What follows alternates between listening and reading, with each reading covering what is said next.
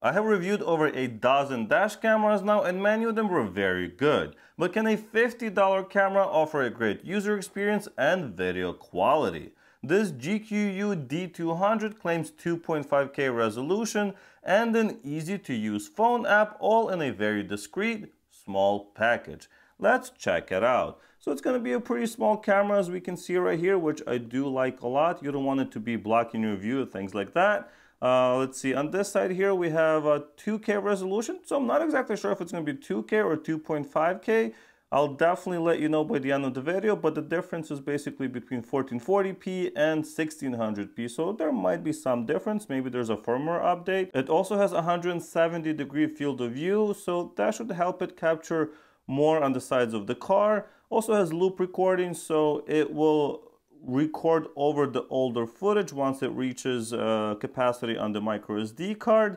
Of course, if you have an accident or something like that, it will not record over that footage, since it has a G sensor that will mark that footage to be stored elsewhere and not deleted. We also have a parking mode, but you do need a hardwired kit for this. Wi-Fi, yes, since it doesn't have a screen, I believe, so we do need to use a Wi-Fi connection and an app to control it and set it up basically, and a hidden design. So yeah, just a discrete design that we can see here. Let's open it up.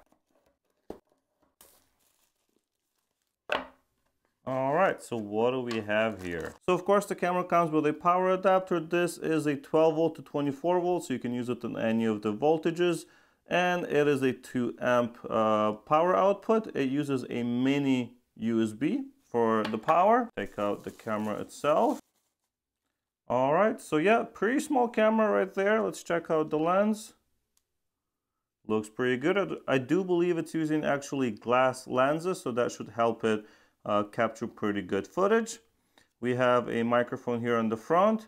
On the right side, we have the micro SD card slot and the mini USB port. Nothing on the back. Well, looks like there's an LED on the back, so it'll tell us when the camera is recording and things like that. Looks like a reset button here at the top and a power button on the left.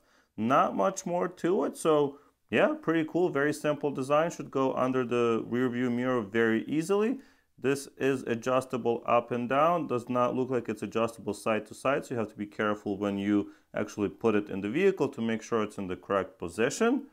Let's see what else is in the box. We have a replacement 3M adhesive, a warranty card. It also has this electrostatic film included, which I really like. This allows you to stick this to the glass and then stick the adhesive to the plastic, so you won't damage your windshield or whatever else you choose to stick this to. Pretty cool idea, and I do like when companies include this. They probably cost them nothing, but very nice. And easy to actually swap cameras into a different car if you want to. And we have a user manual that tells you how to put this SD card in, how to properly install it, and where to download the app, and yeah, just a few other items that might be helpful, like these specifications right here. So it has Wi-Fi, microphone, G sensor, loop recording, and supported storage, and the working temperature. But anyway, I'm excited to see what the footage is going to look like from this camera, so I'm going to grab one of my own micro SD cards, as it's not included with the camera, install this in a car, and see what kind of quality we can get. Let's do it. Installing this dashcam in the car couldn't be easier, as all you have to do is stick the camera onto the plastic film and route the power wire to it. With a formatted micro SD card inserted, it's all set up and ready to use. But if you'd like to change some settings, you may want to download the app and connect to the camera. This is intuitive as well. Connect to the camera's Wi-Fi, open the app, and connect to the dashcam. Here you will be able to view live footage that is being recorded, take a snapshot, download previous footage, or change settings. Footage takes about 30 seconds to download for each minute of video, which is not bad at all. Back to the settings, there are a few things you can change here as well, such as the resolution. It comes defaulted to 2K or 1440p, but I switched mine to 1600p, which is 2.5K. After importing the footage into my video editing software, I can confirm that this indeed does record at 2560 by 1600 at 30 frames per second, which answers my question from earlier about the resolution. Some of the other notable settings you can change here is enabling or disabling audio recording, changing the speaker volume, and enabling high dynamic mode. Now that we are done with the settings, what does the footage actually look like? Both day and night footage I have here was in the rain on a very cloudy and dark day, but I think the camera has handled it acceptably. The footage may not be super crisp, but it is smooth, and I believe that it's actually 30 frames per second. And for a $50 camera, I'm very happy with the results.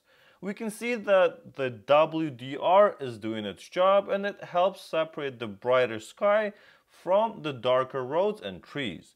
Nothing seems to be washed out, and we get a good wide view of the road. Before we check out the night footage, let's see how good the microphone is on this dash cam.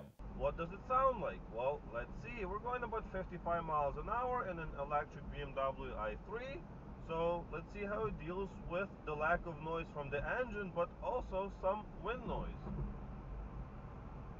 Getting a good video at night can be extremely difficult. You can try this yourself with your very expensive phone and see how well that turns out. But this GKU D200 manages to provide some useful footage even on a rainy and dark evening. It's not perfect by any means, but you can make out street names and license plates if you are close enough. The darker it gets, the grainier the footage, but overall, it's not bad for the price. There are a few things that I think could be improved though. This dash camera does not have GPS built in, so you do not have speed or location available, which can be helpful in some situations. And as always, I wish they included a micro SD card so that you can start using it right away out of the box.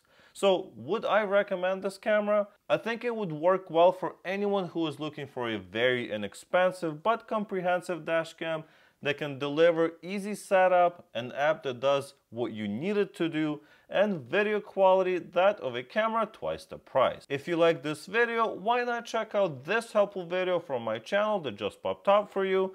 Thank you so much for watching, and I'll see you in the next one.